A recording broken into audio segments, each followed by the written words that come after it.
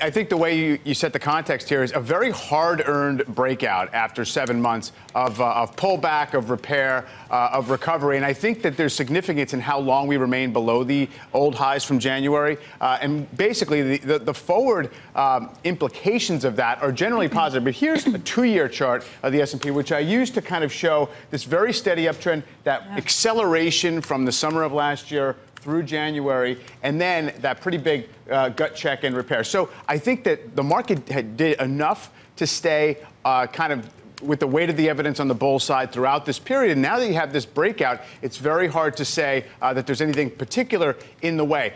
If you have 6 months below an old high and then you make a breakout to a new high, the forward earnings historically, the forward returns have been better than average. Also, if you're up 5 to 10% at this point in August, you also tend to get better returns. So it seems like the setup is good. I think the big question is not so much is this as good as it gets, but is the market going to remain hard to please? You could make the case up 8% year to date in the S&P 500 when you've had 20 to 25% earnings growth. The Fed is patient. You've had a lot in your favor. Yeah. Is the market kind of implying that that we're going to get some kind of deceleration? And how much? And that was what I was going to say. If you were able to take, let's say, the last year's stock gains and chart that up against earnings gains, yeah. I mean, you would see the earnings kind of outperforming that, which is why you're seeing this big pop now. For 2018, that's true. But yeah. Interestingly enough, it was almost at this moment last year in August. It's actually like August 18th, 20th, when the market was also up 8% year to date, and then it took flight. So you actually had an acceleration at this point in the year. And I think it was largely it was the market kind of pricing in a greater likelihood of the tax cut,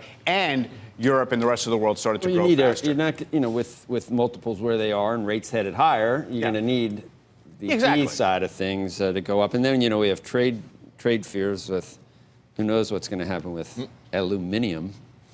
I changed that one, aluminum, because it's a different word altogether. Anyway, back to the important stuff. Mike, how much is the last leg of this pushing us above the record highs been the dollar weakening? Because the dollar, not just this week and yesterday, it was the last 2 weeks has been pretty weak. It's definitely been part of the setup here. In fact, it's funny, you mentioned the trade wars. I think that the trade agreements, the progress on that front, the greatest help to the markets is at forestalling the idea of an emerging markets meltdown, a dollar rally that's going to get to new highs. So I do think that if you charted it in the last 2 weeks, the dollar's down almost 2%, and that's when the market actually got this extra little lift above the highs. Just weigh in on what these two were kind of going back and forth about earlier. Yeah. If you just said part of the reason, no, not that. Not that, where you guys were going back and forth a bit about our economy versus the rest of the world and how that helps. You just said that last year when this happened, it was because other economies looked like they were doing better. That was a piece. And we got a big gain from that. Yeah. Can we also outperform if it looks like others are doing worse and we're doing better, or is that not? I actually think that if you look at the evidence of yesterday, foreign stocks outperformed the U.S., right? So they've been beaten down more. The U.S. has been the better place to kind of hide while this period has unfolded. So I don't think it's an either or.